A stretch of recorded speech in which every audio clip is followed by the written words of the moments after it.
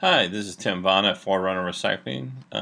Welcome again. We're shooting a quick video, helpful hints for corporate recycling. Again, it's very quick. This is going to be one on what we call a stripping out of value. It's really kind of common sense.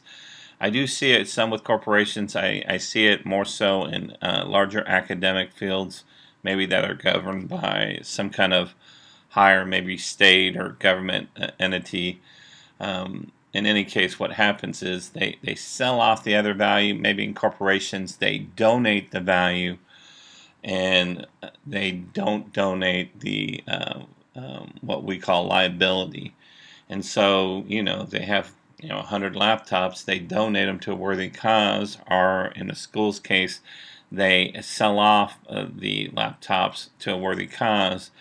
And then we get phone calls with, X number of monitors and old printers that need to get recycled that have no value, and then the entity, whether or not it's a school or a corporation, is just stuck with flat out liability, and then there's no compensating value to try and offset it for free.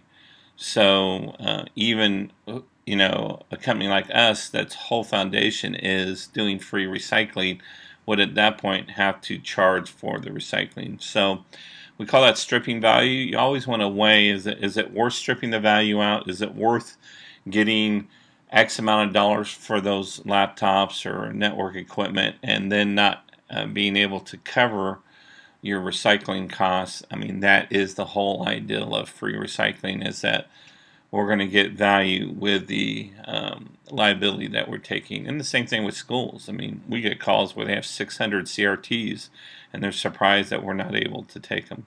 So it's real quick. Just keep that in mind. Hopefully that might help you make the right decision when it comes time to recycle. Thanks.